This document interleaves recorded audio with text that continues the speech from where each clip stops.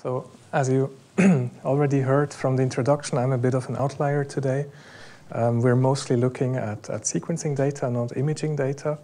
There are some commonalities, as I hope to be able to convince you. And I'll try to keep time because I'm the only thing separating you and your coffee break. So in the first part, in the introduction, I'd like to tell you a bit about where the data comes from that we are mostly working with. I'm mostly focusing on the Illumina system here because that's by far the most widely used next-generation sequencer, and it's also the one that we use here in-house. The data is generated on small glass slides that could as well be microscopic slides.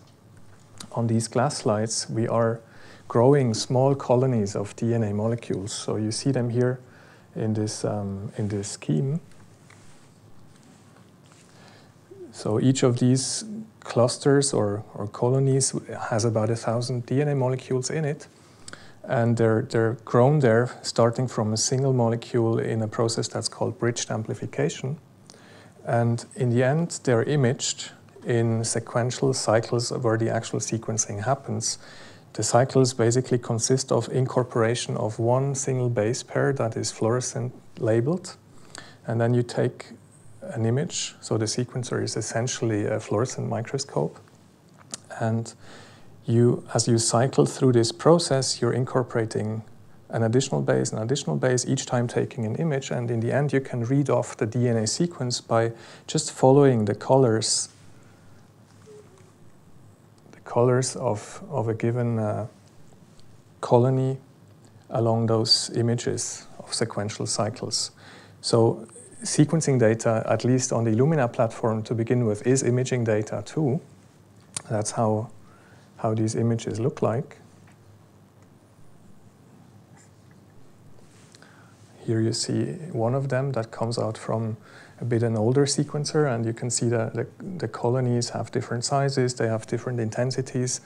In the initial years, it was actually also a bit of an image analysis challenge to extract information from these images. These days, that is pretty much solved. And that has actually also relieved us from a lot of the data management issues. So the numbers I'm giving you on this slide are a bit outdated. They are from a sequencer that was being introduced to the market in 2010. It's hard to get these numbers for the newest generation of the sequencers, but roughly they're tenfold higher, I would say, compared to then. So at that time, if you would run one sequencing experiment, that would be an experiment that roughly runs in the order of a week or so. That was producing, I'm very sorry about that. Don't know why this is switching off. No, not here. So that was producing about 32 terabytes of imaging data in the course of that week in the form of many, many small TIFF files. That was very suboptimal. So at the time, actually transferring these files to a storage device was causing a lot of issues. Luckily, since the information content of these images is rather simple and well understood, you could easily reduce that amount of information. First step by extracting, basically identifying the colony coordinates and extracting the intensity information. So that was like an order of magnitude or so in data reduction. And then these intensities would then be used to do the so-called base calling, basically picking the one color that is strongest at each cycle, transforming the whole thing into the actual DNA sequence. That again was roughly one order of magnitude data reduction. And finally, that's the raw data that I get. And if we do our analysis, it's typically, again, a strong reduction of the data. For example, we are aligning those reads to a reference genome and then just counting, for example, the number of reads we get for a given gene to calculate one value of which is the expression level of a gene. So thanks to this data reduction, we're actually not struggling with data issues so much anymore. While the first sequencers actually would give all these images directly to the user, these days they never leave the machine anymore. The image analysis is run while sequencing on the instrument controlling computer. you cannot get access to these images anymore. Also, the intensity data, it comes out, but only for a short amount of time until you've had a chance to run the base calling. And so when people talk about sequencing raw data, they always talk about this layer.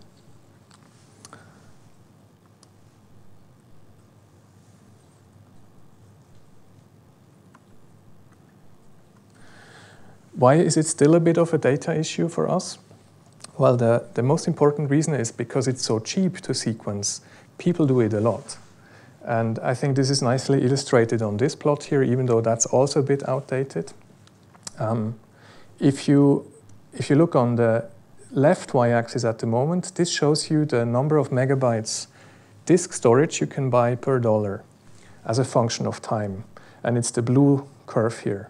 So this is a log scale, so the fact that this is actually a linear curve shows you Moore's law in action. It's an exponential growth, and that's quite nice. You get more and more disk space for your dollar. This is very annoying. I'm very sorry about that. Don't know how to switch this off. Sequencing is similar. It was also increasing exponentially over time. If you look at the yellow curve, for example, which shows the number of base pairs you can sequence per dollar, using the classical Sanger dideoxy method, that was also exponential growth, although it was a lower growth rate than the storage space, so we didn't have any issues at all.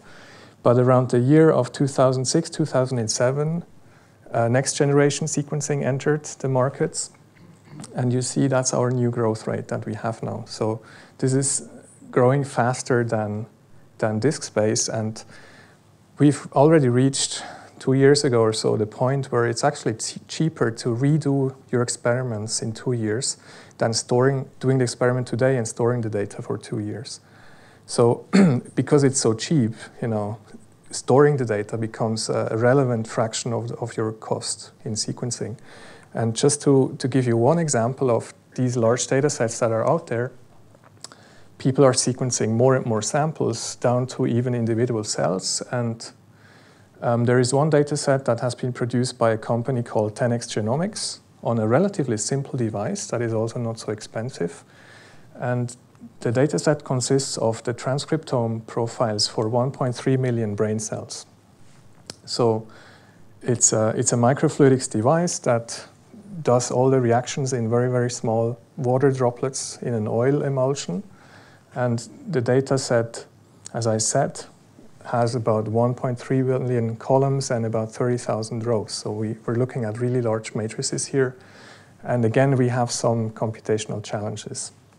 One challenge is just to keep data sets like that in memory. You need a high memory machine for that, or you need some data structures that basically live on the disk. And you only access part of your data that you want to compute on.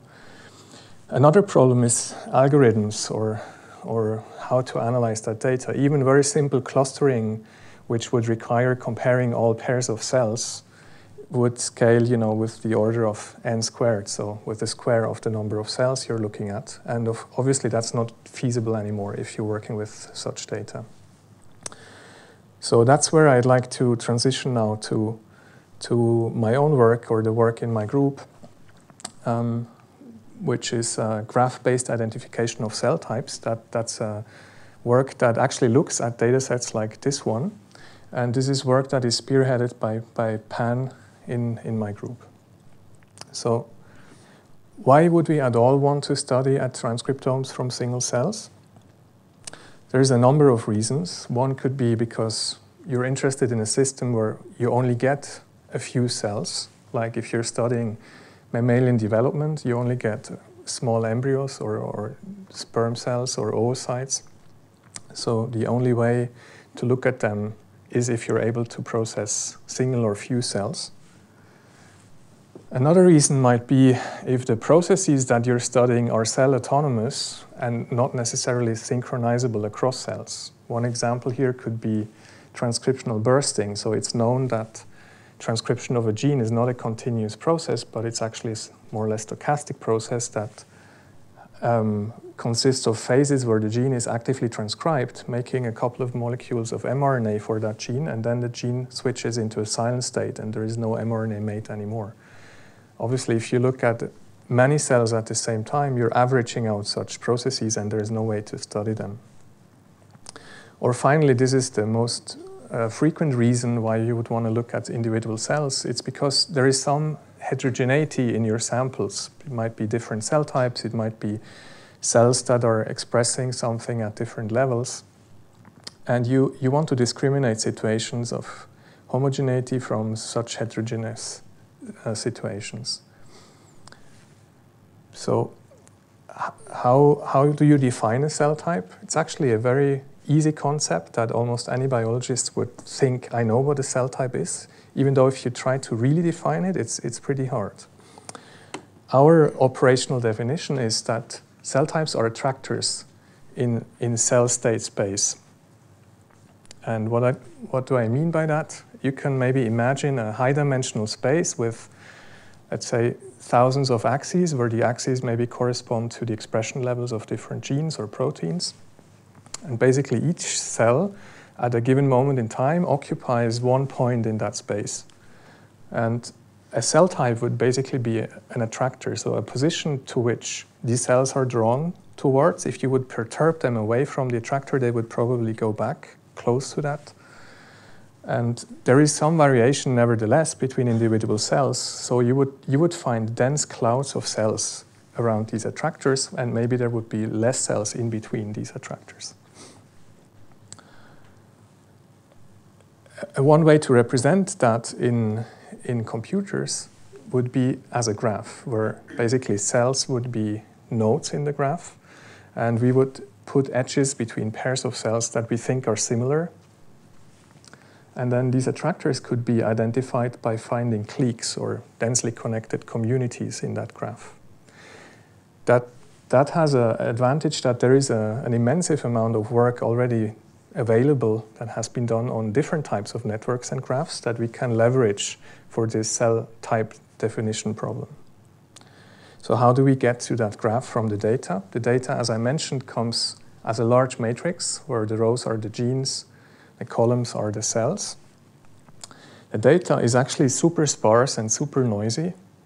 It's believed that maybe only in the order of 10% of the molecules that are in a cell are actually captured by the current technology. So these matrices typically contain 90% zeros, and we don't know if these are technical dropouts, so the molecule would have been there, but we just didn't observe it, or if they're true zeros, meaning the cell didn't express that molecule. We transform that into a cell-by-cell distance matrix. We use a combination of different distance matrices, different metrics. I don't want to go too much into the detail, but in the end we have a matrix where basically for each pair of cell we have some measure of their similarity, how similar their gene expression profiles are. And then we basically cast it as a graph at that point. You can interpret this matrix as an adjacency matrix, where basically these values give you the weight for the edge between a given pair of cells. And we cast it as a sparse graph. This is quite important. We want to get rid of most of these edges. We only want to keep the edges between cells that are really similar. I will have a slide later to show you how we do that. Once we have this sparse graph, we can, as I said, apply existing tools or algorithms that detect communities in graphs. And we can even iterate that process by using the centroids of these identified communities as reference points, which improves the accuracy. So how do we cast the adjacency matrix as a graph, as a sparse graph? We use a technique that is called G-lasso or graphical lasso, which basically tries to fit that matrix with a regularization parameter. So rather than just fitting it perfectly, we kind of have a knob here that we can turn, that we can make it more stringent, which forces a lot of these entries in that matrix towards zero. So if you want to have a non-zero entry, there's a price to pay, And you only keep that non-zero entry if these cells are indeed very similar. That's a very natural way of doing it, and it allows us even to control for artifacts or sources of variants that we're not interested in, like the batches of an experiment, for example. And maybe this is easiest to understand when I show you an application to a real data set. It's a data set of roughly 800 cells coming from 3 patients, and for each patient they did 3 different technical replicates. So we have in that data set both biological variation between the patients, but also technical variation between the replicates. And if you analyze that with standard techniques, like for example a t-SNE embedding, you actually find 9 clusters. So not only the 3 patients, but also the 3 technical replicates. And if we analyze it through this procedure without controlling for the batches, you see we already do a bit better, although you still see separation of the 3 batches. And once we add this batch control to the GLASU step, you see now the different batches mix nicely, and we just find the 3 different patients. I want to skip over this one for reasons of time and just go to the summary. So I showed you that there is still some data problems in genomics, even though they're, I guess, smaller than in the imaging community, because we have very high-dimensional data, typically consisting of many samples, and algorithmically there is still a lot of work to do. We have wanted and unwanted sources of variants, especially in single-cell RNA sequencing data. This is a huge issue. Only few tools can deal with that. That's actually the main reason why we developed GRIF. And if you have such data or just want to have a look at GRIF, it's available on GitHub. And I'm happy to take questions if you have any. Thank you.